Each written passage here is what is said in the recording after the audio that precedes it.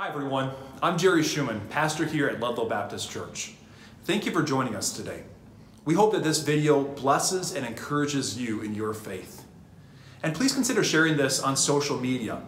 Doing so is a strategic way that we're able to share the gospel with other people today.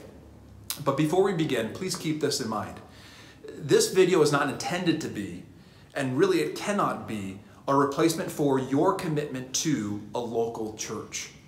God commands his people to gather regularly for worship and for fellowship under the leadership and the care of godly elders, where the whole body is knit together, and that's how the body grows and builds itself up in love. So nothing online can be a replacement for that. So if you're in the area, come and join us for worship. We'd love to have you with us. If you're not nearby, please be sure that you are committed to a local, faithful, Bible-believing church. Thank you, and God bless. Let's pray.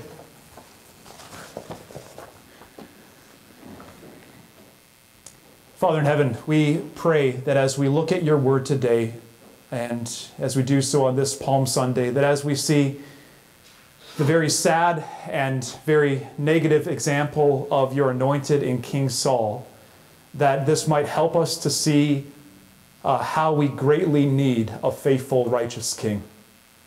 That if we would have any hope, that we must have a righteous king.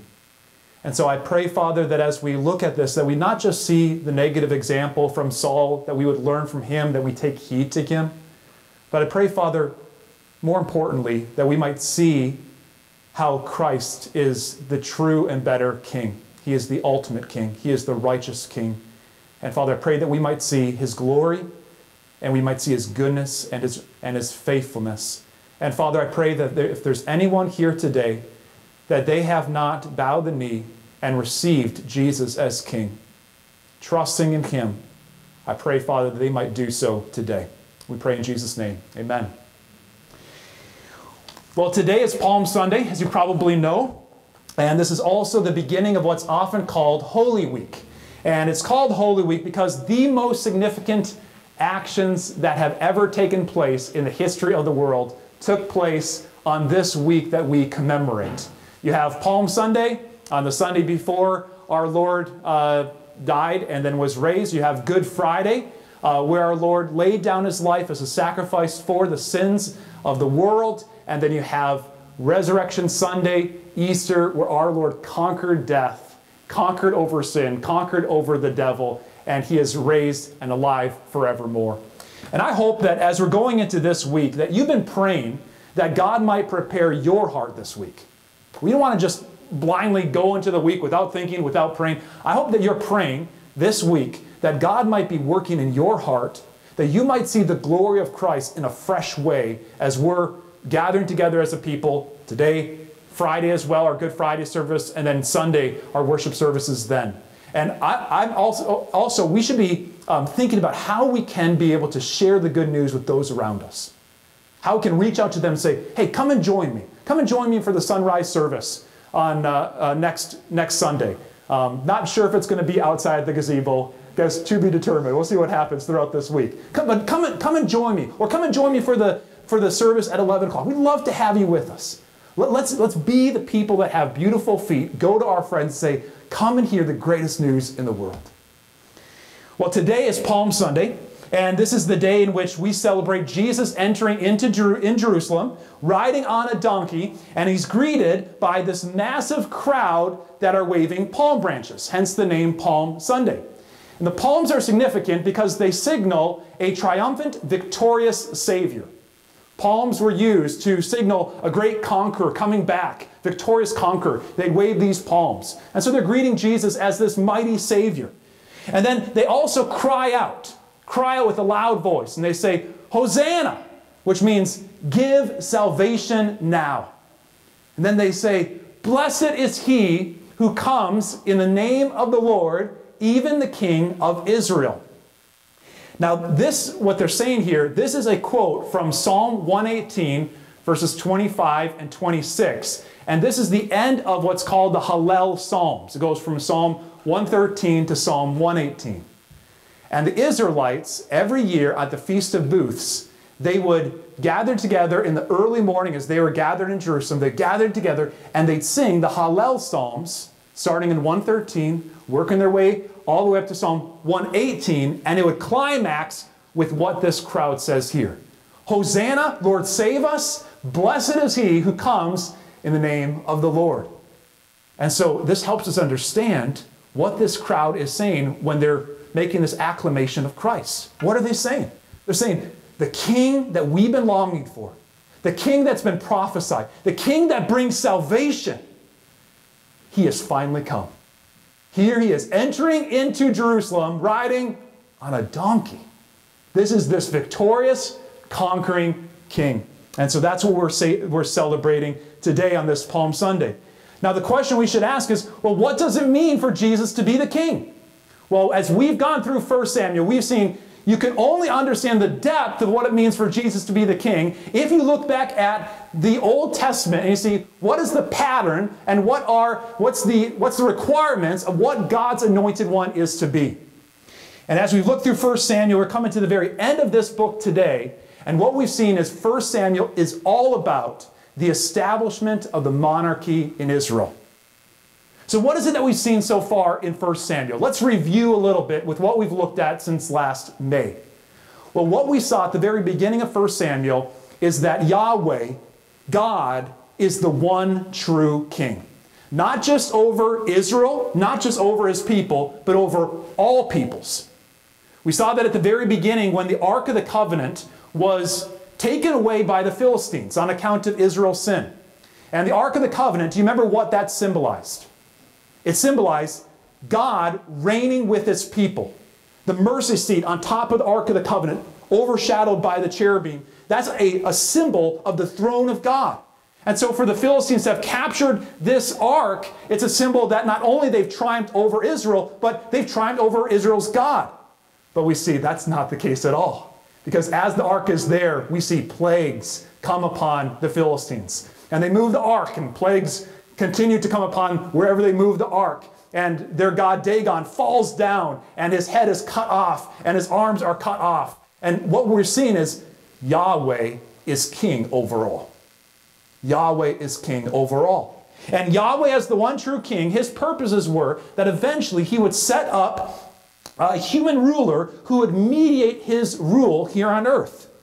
He would bring about God's purposes for salvation and for judgment. But Israel, they didn't wait for God's timing. They looked at the kings around them.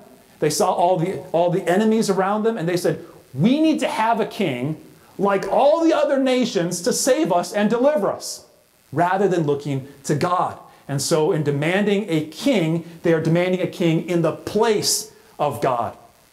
And God, in his anger, gives them a king named Saul. Saul was greatly blessed by God. He was anointed by the prophet Samuel. The Holy Spirit came upon him. Saul started off pretty well, didn't he? But then we see he rebelled against God. He didn't live under the reign of God. And so because of his rebellion, God rejected him, and God's Spirit was taken away from Saul, and then David was anointed as the next king for Israel. And when the Philistines came against Saul later in battle at the end of 1 Samuel, we see that in a panic he consulted a medium, and God sent the spirit of Samuel, who was deceased at this point here, to come to Saul and to give him a message of judgment. And the message was this: Saul, God has turned away from you. God has become your enemy, and the next day judgment will come upon you. Now that was chapter 28. We're in chapter 31, which is the next day. Chapters 29 and 30 actually goes backward in time a little bit.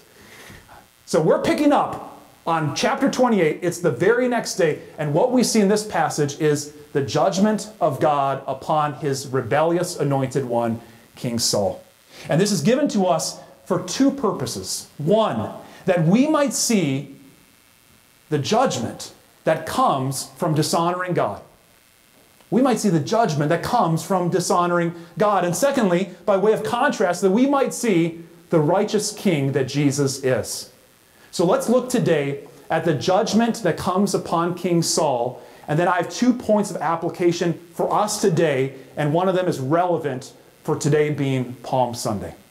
So we see 4 aspects of God's judgment upon King Saul. And the first aspect of judgment that God brings is the army defeated and Israelites fleeing.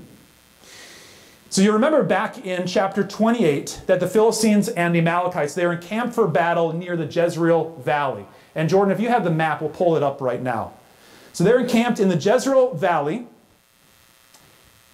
which is right here. And the Philistines were to the north. They were in a town called Shunem. It's not on the map here, but it's about right here. And then the Israelites, they were on the south part of the Jezreel Valley near Gilboa. That's where they were encamped. And the battle initially takes place here in the Jezreel Valley. The Israelites, they're defeated in battle, and they flee back south to Mount Gilboa. So we see in verse 1, it says this: "Now the Philistines were fighting against Israel," and the verb there, "we're fighting," it implies a continuous action. So the idea here is we're coming to the battle in action. It's already started, it's already begun. And what's the result? Well, verse 1, "The men of Israel fled before the Philistines and fell slain on Mount Gilboa." The verbs here throughout this chapter, they all signal a great and devastating defeat of the Israelites. The word fled is used 4 times throughout this chapter, in verse 1 and 4 and 5 and 8. And it's signaling their defeat is not the Philistines having some advantage. It is an absolute, it's an absolute devastation in battle. And they're not only defeated, they're also routed. Verse 1 speaks of the Israelite soldiers fleeing in battle. But it's not only the soldiers. Look down at verse 7. It says, "When the men of Israel who were on the other side of the valley," and what that means here is if they're gathered here at Gilboa, this is where Saul and his sons are defeated. The other side of the valley is the north side of the valley. So the Israelites up here, when they see that they're defeated, it says in verse 7 that they flee. They depart from their towns, depart from their houses, and then the Philistines, this is where the Philistines, where they dwell, the Philistines end up dwelling in these towns that are forsaken by the Israelites. So this is an absolute rout of the Philistines over the people of God. And it's not just a rout, but this is the promised land. This is God's promised land that He's promised to the people of God. And so it's God's promised land that He's given to them. It's now been deserted, big portions of it. And the enemies of God, these idolatrous people, they're now dwelling in the promised land. And all of this is not some random event. It's not some bad luck in war. This is God's judgment upon King Saul. Look back at chapter 28 with what the prophet Samuel said to King Saul in verses 18 and 19. Chapter 28, starting in verse 18. It says, "Because you did not obey the voice of the Lord and did not carry out His fierce wrath against Amalek, therefore the Lord has done this thing to you this day. Moreover, the Lord will give Israel also with you into the hand of the Philistines. And tomorrow you and your sons shall be with me. The Lord will give the army of Israel also into the hand of the Philistines." So why is Israel defeated and routed in battle? King Saul's sin. It's his failure, and judgment then reaches to the people. Now, we like to think of ourselves as Americans as autonomous. We're individuals, we're autonomous, we're answerable to no one else, and we say our actions don't really affect other people. It doesn't matter what you do as long as you're happy, and what does it matter if my actions aren't hurting other people? But what we see here is a reminder that this is not the way that God has set up the world. God has set up the world in covenant structures. And we see this again and again, that the action of one, especially the covenant head, has massive effects upon all those that they're in covenant with. We see it right away from the very beginning. Adam, he's the covenant head of the human race. He sins, and all the human race is plunged into sin with him. We all fell with Adam. We see it with households. the mother and the father have massive impact on the direction of the home, but especially the father. Especially the father, massive influence, for good or for ill. If the father is unfaithful, if he's harsh, if he doesn't love the Lord, it has a huge impact on the direction of the kids, how they'll turn out. And if the father loves the Lord and serves the Lord and is obedient to the Lord, that's a huge impact on the direction of the kids. And we see with Israel here, the direction of the covenant head, the king, has a huge impact for the people of God. The actions of Israel's anointed one affect the people of God. And what this teaches us is that if the people of God would prosper, if we would be saved, if we would be blessed, then we need a righteous king. We need a righteous covenant head. Because as the king goes, so go the people of God. Now the second demonstration of judgment here is that Saul's sons lie slain in battle. We see in chapter 28 that part of God's judgment is that King Saul, that his sons would perish. So look at chapter 31, turn back there, and look at verse 2. It says, "And the Philistines overtook Saul and his sons, and the Philistines struck down Jonathan and Abinadab and Malchishua, the sons of Saul." So this was judgment upon King Saul. It's very possible that these sons, they would have been with their father, King Saul, in battle. And since King Saul's death is mentioned last, then it's very likely that King Saul would have seen Abinadab, Jonathan, Malchishua all be slain in battle. This is part of the judgment upon King Saul. And we as fathers imagine the horror that this would be. Your son slain, your next son slain, your third son slain. This is part of God's judgment, the heartache, the horror, the pain that would be gripping King Saul's heart. But it's not just the trauma here. There's something more with God's judgment, and that is the royal line of Saul. These sons, they would have been reigning next in line, Jonathan first. But 1 is slain, 2 is slain, 3 is slain. There's only one son left, and his name is Ishbosheth. We're going to read about him in 2 Samuel. He ends up reigning in the place of King Saul for only 2 years until he also is killed. And so in Saul's 3 sons dying, this is God devastating Saul's royal line. This is confirming God's word that he had given to Saul back in 1 Samuel 13:14 when God said, "Your kingdom," speaking of your royal line, "shall not continue." It shall not continue. Saul's royal heritage is nearly completely wiped out here. And then the third thing we see is Saul's shameful death in verses 3 and 7. So part of God's judgment here is not just that Saul dies, but it's the way that he dies. There are honorable, glorious ways to die, to lay down your life, and there are shameful ways to lay down your life. And Saul is demonstrated as a very shameful way of dying. And we see this in 2 ways. The first is he pleads for euthanasia. He makes a plea for euthanasia. Look at verse 4. So actually starting in verse 3. "So the battle pressed hard against Saul. The archers found him, and he was badly wounded by the archers." So he's badly wounded. He's perhaps mortally wounded. He can't keep fighting. He also can't flee.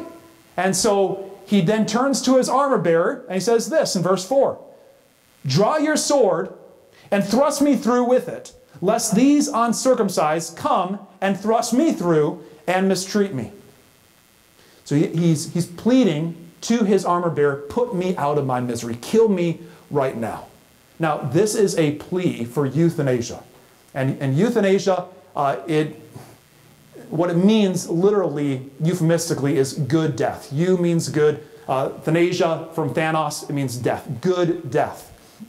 And euthanasia, in modern settings, it's where a physician causes a consenting patient's death, usually to put an end to their pain and suffering. Now, to be clear, euthanasia is not the termination of care, it's the termination of life. There's a distinction there. It's not the termination of care, it's the termination of life. So for example, if someone is very sick, if they have terminal cancer, if they have terminal cancer, it's not euthanasia for chemo or radiation to not be pursued. That's not euthanasia.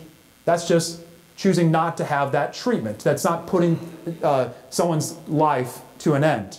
Or if someone is very sick and they are on a ventilator and there's no human hope for recovery, it's not wrong if the family prayerfully, tearfully says, I think it's time to remove him from the ventilator. That's not actively causing that person's death. That's simply removing the care from them. But euthanasia is not the removal of care. It is putting the extinguishment of life. And this is what's happening here in 1 Samuel 31. Saul is mortally wounded. He's in a lot of pain. He sees no hope for the future. And he commands his armor bearer, put me to death. End my life. Now, euthanasia has been legal in Vermont since 2013. So for 11 years now, euthanasia has been legal.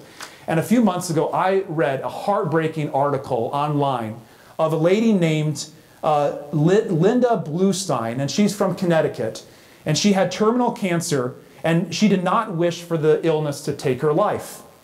And so what she did in the remaining years of her life is she pushed to expand access to the Vermont law that those terminally ill can end their lives via lethal injection. Originally, it was only for Vermont residents, but she pushed hard for years that it would include out-of-state residences so that she could be able to pursue this.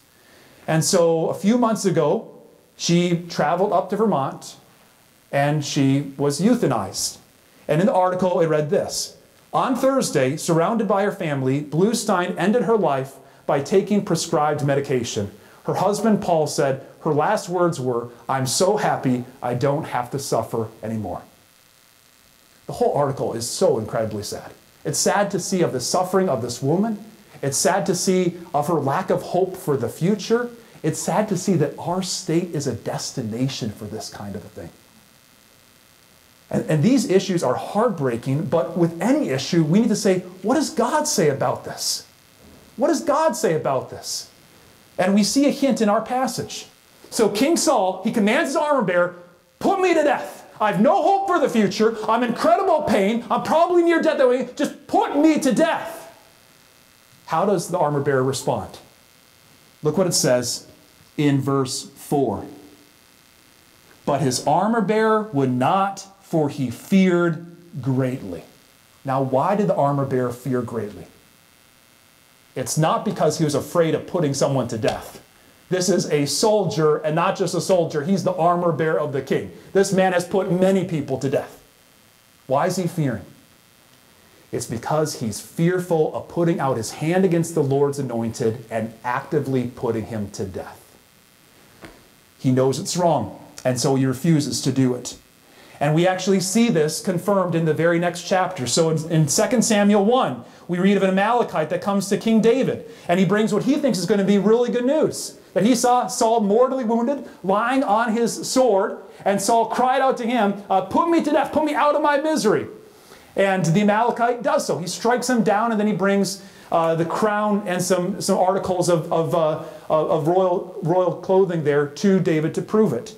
And David, he hears all this. He doesn't commend him. He doesn't praise him. He orders his own men to put this Amalekite to death. And he says this in 2 Samuel 1:16.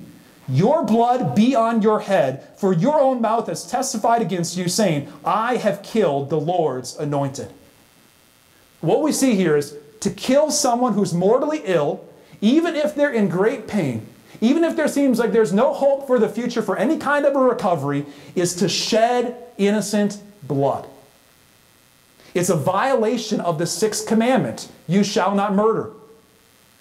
God's word says it's the Lord who gives life and it's the Lord who takes life. And we do not have the prerogative to demand someone else, even a doctor, put me to death because I don't have any hope for the future.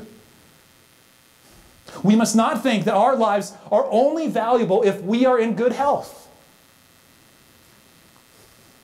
It doesn't matter if we lose our mental capacity or we're bedbound or we're in chronic pain. Your life matters because you bear the image of God. And it's wrong to pay someone else to actively kill us. That's asking that they take the place of God and put our lives to an end. It's a violation of the sixth commandment. And we should pray for God's mercy on our state that we are so defiant that we have not only legalized euthanasia, but we made it a travel destination for local states. We should say, God, be merciful to us for the shedding of innocent blood in our state. So it's shameful that King Saul is saying, put me to death, murder me. The second way that we see his death being shameful is he commits suicide. So when he saw his armor bearer would not kill him, we read in verse 4, therefore Saul took his own sword and he fell upon it. And this here is a shameful way for him to die. This is suicide. And we see 6 instances of suicide in Scripture. We see Abimelech, the son of Gideon. We see Ahithophel, David's counselor, who ended up betraying and going to Absalom. We see Saul. We see Saul's armor bearer as well in our passage. We see Zimri, the king of Israel, who committed suicide. And most famously, or infamously, we see Judas Iscariot, who killed himself after he betrayed our Lord. And in every one of those instances, it is presented as a shameful, dishonorable way for them to end their lives. And it's shameful not because of the tragic circumstances that led them to take their own lives. That's not why it's shameful. It's shameful because what they're doing is morally wrong. It's wrong for us to ask others to take our lives. It's also wrong for us to take our own lives. That also is a violation of the 6th commandment, you shall not murder. When we commit suicide, we are murdering ourselves. Here's what Matthew Henry says. When Saul could not obtain that favor, he became his own executioner, thinking hereby to avoid shame. But running upon a heinous sin, and with it entailing upon his own name a mark of perpetual infamy, a self-murderer. He's not wanting to be put to shame by the Philistines, but he ends up pursuing a path that's even more shameful. He is a self-murderer. We need to remember that God's law is a muzzle. It restrains us from evil. And sometimes people can feel so overwhelmed that they feel like suicide is the only way out. Life is so hopeless, it's so meaningless, it's so overwhelming. Suicide is the only way out. It's the only way out of this pit. But if they would know God's law, that we are not permitted to take our own lives, that is no way out, that self-murder is still murder, then that realization would restrain a lot more suicide in our land. But sadly, in our land, we only view suicide in terms of them being a victim. That's not the way that Scripture presents it. They are a victim in the sense that it's tragic and the circumstances are very burdensome, and they're just overcome with grief. In that sense, they are a victim, but they're not a victim in the sense that when they kill themselves, they're taking the place of God and they are violating the 6th commandment. And so Saul ends his life by shamefully killing himself. And a final demonstration of God's judgment is the shameful exposure of Saul's body. So King Saul, he dies, and then we see the Philistines brought great shame upon his dead body. So in verse 8, we read that when the Philistines came to strip the slain the next day, they found Saul and his 3 sons. And what they did here is horrific. They first cut off King Saul's head. And we read in 1 Chronicles 10 that they took his head back to Philistia and they placed it in the temple of their god Dagon. Next, we read that they sent messengers, verse 9, to carry the good news throughout the land of the Philistines. Third, they put his armor in the temple of Ashtaroth, one of their fertility goddesses.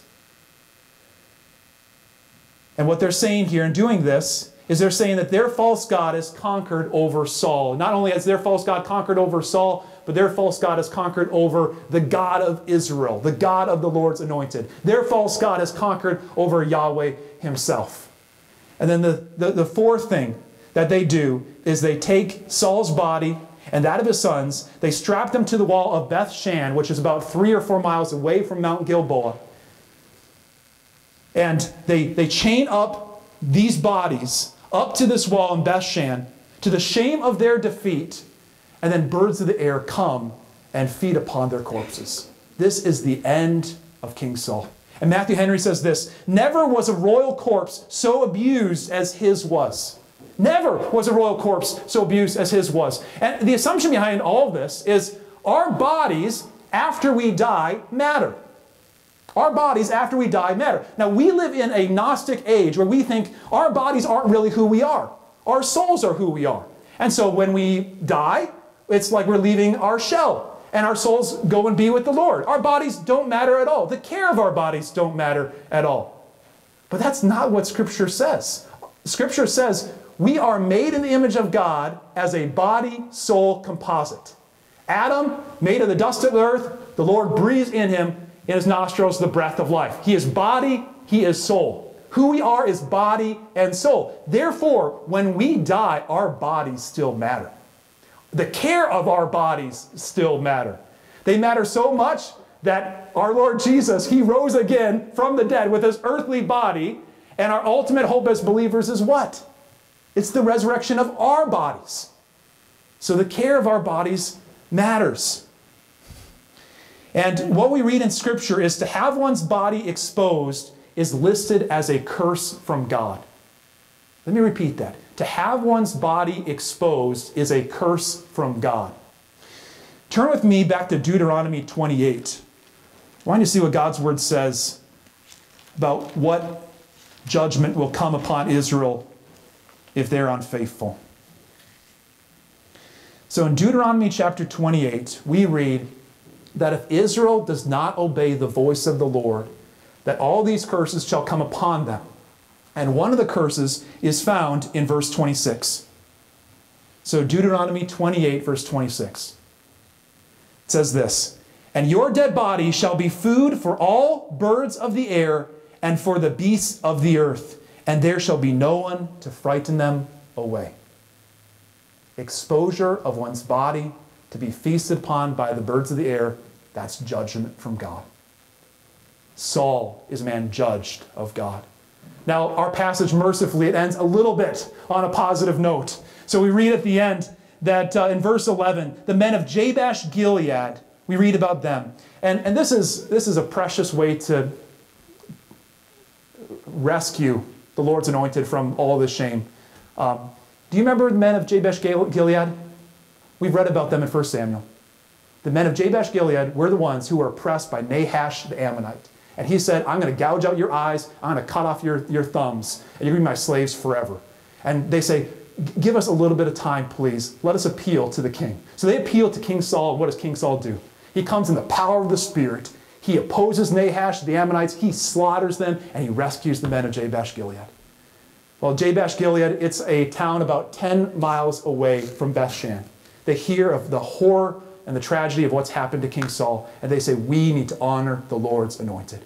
So at night, they travel across the Jordan River. They travel the whole 10 miles. They, at great risk to their own lives, they take down their bodies. They bring them back to Jabesh Gilead. They burn their bodies, probably because they don't want the Philistines, who are all around there, to once again expose their bodies to great shame. They burn their bodies, but they keep the bones intact.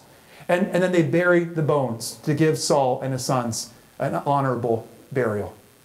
And so there's a little bit of honor given to Saul simply because he's the Lord's anointed. And this is the end of King Saul's life. So what do we learn from this passage of God's judgments upon King Saul? Well, we learn two things. Two things that we can take to heart today about what we learn in this passage. The first is this. See the folly of pursuing glory from man rather than glory from God. Saul is one of the most tragic characters in all of Scripture. Such great blessings that he was given from God, yet he hardened his heart against God, he rebelled against God, and he dies under the judgment of God. And he should be a warning to us of the dangers of seeking glory from man rather than glory from God. If you look at Saul's life, he devoted his whole life to pursuing glory from man. When he rebelled against God's word, he's valuing what he wanted more than what God wanted. When the women sang of David's triumph in battle, Saul has slain his thousands and David has slain his 10,000s, he's immediately jealous and he wants the glory for himself. And this fuels him with his rage that causes him to pursue David for years and years and years, trying to put him to death. And even in our passage, his dying wish is that the Philistines would not dishonor him. Saul is consumed with the glory of man rather than living for the glory of God. And this is how he dies under God's judgment. Pursuing the glory of man and not the glory of God is the essence of what sin is. Romans 3:23 says, "For all have sinned and fallen short of the glory of God." Sin is a failure to glorify God as we ought. And seeking the glory of man instead of the glory of God is what characterizes everybody who does not know God. In John 12, it says of those around Jesus, it says, they loved the glory of man more than the glory of God. Whose glory do you seek? In your life, in your ambitions, in what you pursue in life, whose glory do you seek? Do you seek the glory of God? Or do you seek the glory of man? You might ask, well, how can I know if I seek the glory of God or if I seek the glory of man? Well, one good diagnostic question is, who are you trying to please in your life? Who do you try to please in your life? With what you do, with what you say, at your work, in your home, your interaction with other people, who are you trying to please? Are you trying to please others? Get their approval? Don't do things because you don't want their disapproval? It's all calculating. How can I get them to like me? How can I get recognition from man? Or is your number one aim, God, I want to please you. I want you to be honored in my life.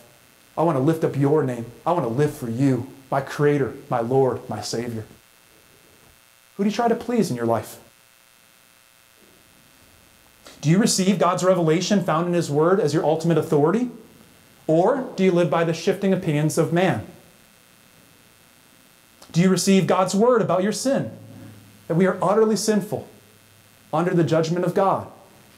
Or do you dismiss that and think, I'm a pretty good person? Do you receive God's Son, Jesus Christ, as your Lord and Savior and publicly own Him before others? You're not ashamed to identify with Christ. Or do you look at the idea of being a Christian, identifying with Christ, holding fast to the teachings of Christ?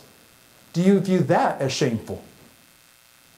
Do you please God by obeying His commands? Or do you spurn them and only do what's convenient? At the very beginning of 1 Samuel in chapter 2, you'll remember that verse that comes from the mouth of God that I think is a theme verse throughout the book of 1 and 2 Samuel. And it's where God says this, those who honor me, I will honor. Those who dishonor me will be lightly esteemed. Those who honor God, God's going to honor. But those who dishonor God, they will be lightly esteemed. Saul is a sobering example put before our eyes in all of his lowness, in all of his shamefulness. This is what happens if we live our lives dishonoring God. We ought not think that we can live our lives for the glory of man, dishonoring God, and do that with impunity. God is not mocked. God is not mocked. If we live our lives to dishonor God, we shall be lightly esteemed. Secondly, what I want you to see by way of contrast is the glory of our righteous Messiah, King Jesus. What we've seen again and again in 1 Samuel is this. God's anointed as God's vice-regent must be righteous. He must be righteous. And if he's not righteous, then he's not qualified to reign. And God's purposes for salvation will not be carried out. Brothers and sisters, on Palm Sunday, when Jesus is riding into Jerusalem and the crowd is lauding him, who are they receiving? Let's turn to Zechariah 9 and we'll close with this. Look at the passage that Claude read before the message here. Look at Zechariah 9, the prophecy given about this coming king. Zechariah chapter 9, verse 9. Zechariah is the second to last book in the Old Testament. So Zechariah and Malachi. Listen to what it says in Zechariah 9:9. This is glorious. Rejoice greatly, O daughter of Zion. Shout aloud, O daughter of Jerusalem. Behold, your king is coming to you. Righteous and having salvation is he. Humble and mounted on a donkey, on a colt, the foal of a donkey. What is the triumphal entry? It is the arrival of the righteous king. Jesus perfectly was obedient to God's word. He always did what's pleasing to God. And even in him coming to Jerusalem, what is he coming to do? He's coming to lay down his life on the cross 5 days later. He's coming to lay down his life as a sacrifice for sinners 5 days later. He's coming to lay down his life as a substitute for sinners in obedience to his Father. Obedient to God to the point of death. He's the righteous king. And because he's righteous, he is qualified to bear the judgment of our sins on the cross. He's that lamb without blemish. And because he's righteous, death cannot hold him. Death cannot contain him. And so Jesus rises from the dead triumphantly on the third day. He is the righteous king. And the crowds cry out, Hosanna, bring salvation. These things are connected, aren't they? If he's not righteous, there's no salvation. If he's not righteous, he can't die for our sins. If he's not righteous, he won't rise again from the dead. But Jesus is this righteous king. And what ought to be our response? I think there's no better response than the beginning of verse 9. Rejoice greatly, O daughter of Zion. Shout aloud, O daughter of Jerusalem. Our righteous king has come. After all these years of waiting, the righteous king who brings God's purposes for salvation, he's come, brothers and sisters. He's come. After all these years of waiting, Saul, the Lord's anointed, was evil and rebellious and bore God's judgment. David was faithful, very faithful, and yet he sinned greatly. He's not the righteous one. Solomon, no, he's not the righteous one. Nor Rehoboam, nor Abijah, nor Asa, nor Jehoshaphat, nor Jehoram, nor Ahazi, nor Joash, nor Amaziah, nor Uzziah, nor Jotham, nor Ahaz, nor Hezekiah, nor Manasseh, nor Ammon, or Josiah, or Jehoaz, or Jehoiakim, or Jehoiakim, or Zedekiah. But it isn't Jesus. He's the righteous one. And because he's righteous, therefore he has brought salvation. So our response ought to be, rejoice greatly, shout aloud, our King has come. Let's pray.